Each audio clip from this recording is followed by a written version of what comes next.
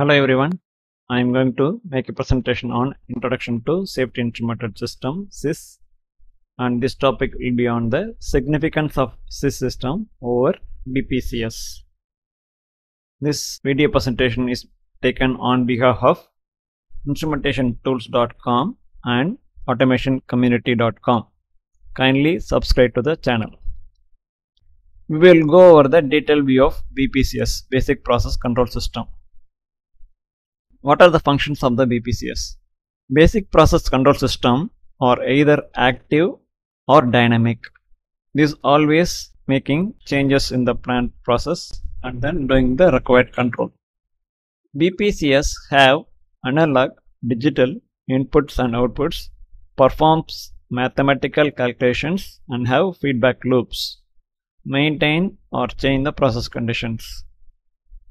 Based on the requirement, it helps to adjust the pressure control valve to maintain a pressure, or temperature control valve to maintain the temperature inside a vessel, or adjust the flow and all. So it is always varying and then taking action to control the process to the desired level. Basic process control system control helps to obtain best performance from the process and at times used to increase the performance to the maximum process condition limits that can safely be achieved. Hence, most failures in these systems are inherently self-revealing. What happens? Suppose the one reactor is designed for producing 50 tons per hour. Normally, under the normal operation conditions, it will be operating at 40 tons per hour capacity or 45 tons per hour capacity as a safe operation. But at times, due to the consumer requirement, due to the high demand of the product, that particular reactor may be required to make a high production. So instead of 50, there will be a requirement to change it to 55. Actually, the calculations will be done to ensure that even at 55 tons per hour, it will operate safely without any harm to the equipment itself. So then it will be increased depending on the plant requirement and management requirement, etc. So for those conditions, there will be requirement to change the control logics and then required to improve the output rating. So for all such conditions, the BPCS control inside the program, the logics will be changed and then it will help to increase the maximum process limits as and when required. This is not always. BPCS are designed in such a way to flexibly allow frequent changes. Process example set points, PID settings like the control from manual to auto, etc. require constant change as per process requirements. If it's a raw material change or output grade change. These are all conditional. Based on the requirement, there may be changes requirement and it will be required to be changed. So that's why as we see, the BPCS is active and dynamic. So it will be easy for the operation to change the requirement, change the set points, etc. Part of the system may also be placed in bypass and other process may be controlled manually. There are multiple units in the process plant. For example, one particular control valve is having an issue and it may be required to operate it in bypass. I will keep the valves isolated and make the system in the controller in the bypass mode and then operate. So that's why it helps. A BPCS controls are operating at all times. They are not expected to have diagnostic routines searching for faults. As the control system is always in action, as it is dynamic, it is very difficult to make a robust diagnostics inside the controller. This is what it explained in the last bullet point. What are the functions of safety instrumented system? Safety systems are, on the other hand, are dormant or passive. SIS elements are silent while the plant is running. During emergency, it is called into action. Under normal state operation of the plant, the BPCS is taking control and it is doing the required changes and operating the plant on the required process limits. Whenever the process limits exceeds due to some reason, that time the BPCS control is unable to contain the pressure going high or temperature going high or the volume in the tank is going exceeding the limit. In those conditions, the next level of protection, which is a safety instrumented system, comes in action and then does the required action. That's why in the normal condition it is dormant. So we are just doing an example over here. Example would be a pressure relief valve. Normally the valve is closed. It only opens when the pressure reaches the set value. This is another layer of protection, just briefly explained over here.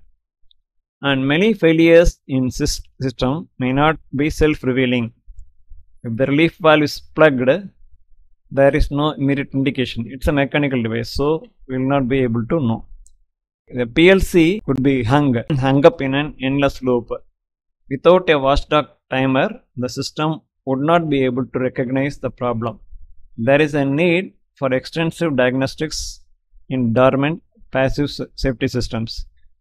Even though the controllers will be continuously processing and there is no action, like process input is not varying to give an output command, like a control system, it's not dynamically acting and giving an output, always running and doesn't comes into action when the plant is in the steady state. That's why it is known as dormant system. Safety systems need to be kept to a fixed set of rules and access for changes are pre-restricted, and they must be highly reliable and be able to respond instantly when a hazardous situation develops.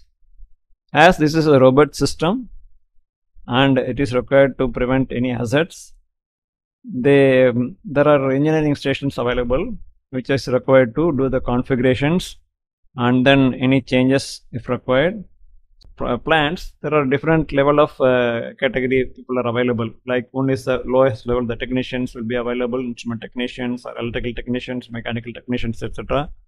In our example, we need to think about the instrumentation people, so instrumentation technician will be available. Next there will be instrumentation supervisors, and further we have the instrumentation engineers in the plant, and further next instrumentation group leader will be there, and further the department leader will be there. Normally the instrumentation engineers who are responsible for that particular plant area doing the required changes on the safety instrumented system, BPCS system and any other PLCs and all. Except exclusively on the safety systems, that each changes requirement will be having a access limit. So based on which only the changes can be made. Like for having authority who are having very good training on their system only can work on and then do the necessary changes.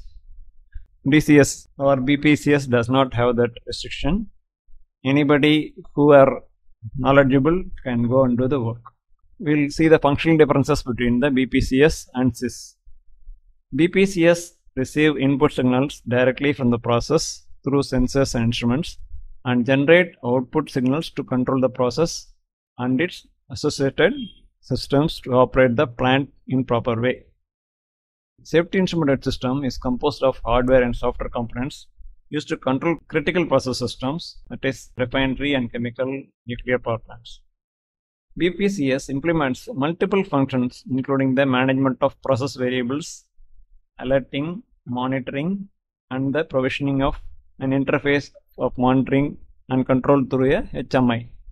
SIS devices are systems responsible for facility operating in safety. They have no control or emergency procedures in case of abnormalities belonging to the process, bringing to the anomalies, bringing the process to a safe state. It is all an automated action only. Whenever the hazardous scenario is happening and the BPCS is failing to control it, next level SIS sensors are taking into action and then gives a logic command to close the SIS valves. BPCS does have some inbuilt security functionality, as it is considered the first layer of prevention in the protection of the process. In SIS, processor, communication, input and output models are designed intelligently to overcome any external attacks. This is related to the cyber security attacks. and much more robust items of cybersecurity, as SIS systems is certified by IEC, ISA cybersecurity system standards. In the recent past, one system had external cyber attack which had resulted in the unit shutdown. So if there is any external attack by some malware, there is possibility of system getting hacked or corrupted, which may call for the plant shutdown. So this is recent incident. That's what I explained over here.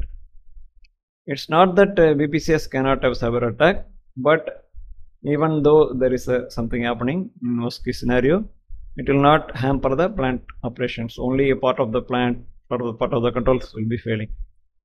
Okay, we'll just go through the testing and certificate requirements between BPCS and SIS. So these are the different criteria which is listed over here, and we'll see whether it is mandatory or not mandatory. Certification for safety applications. In case of SIS, it is a mandatory. BPCS, it is like optional. It is not a mandatory one. And redundancy, the controller redundancy. If you see the SIS system, mostly the controllers are triple modular. There are 2-3 controllers working parallelly, each are having the same program, and they are working simultaneously. And BPCS in such case may have redundant controller, but also it is not a mandatory requirement. This is based on the process and process size and nature of process, etc. Proof testing requirements. For the safety instrumented system, proof testing requirement is to be met as per the IEC standards. It is mandatory. Whereas in BPCS system, it is not mandatory. It is again optional. Whenever only particular loop in the just having a BPCS control has to go for a testing, but again time limits may not be as strict as SIS. Extensive system diagnostics. This is what we talked earlier. The controllers have more robust intelligence, and then they have to go through a more rugged kind of diagnostics running inside the processors, input output models, communication models, etc. Whereas the BPCS system, it is not mandatory, even though many of the manufacturers and many of the systems installed across the plants have diagnostic facilities. It is not as extensive as SIS. Access control requirements on the engineering stations. This is what I discussed in the previous slide. For each system, there are independent engineering stations available to make a program on the BPCS system, to make a program and changes on the SIS system, etc. And there are hierarchies there to control the access. It will be decided by the respective plant head and production owner. So SIS system have some higher level of hierarchy. Only people having much experience on the particular process plant, and they are very thorough with the process and instrumentation, safety instrumented system knowledge only, they can do the changes in the program in the SIS system. Whereas in BPCS system, everybody have the right to do the changes. Field instrument redundancy based on the safety integrity level. Again, this is a calculated one based on the layers of protection analysis, etc. So for the SIS system, it is mandatory. For BPCS, it is not mandatory. BPCS which is working as a safety layer, can work with an independent single instrument also. And this is a seat leakage requirement as per APA standards. This is for the valves, shut-off valves need to undergo a seat leakage test, and this is mandatory. There is a APA standard like EEC, ISA and all. APA is for American Petroleum Institute. This has constituted a standard. So based on which the valves which are in the SIS loop have to meet the requirements of the seat leakage as per the standards available. Whereas it is mandatory for the SIS system, whereas it is not mandatory for the BPCS system. So the SIS system is having overall much more ruggedness, much more testing and certification requirements compared to BPCS. Thank you for watching.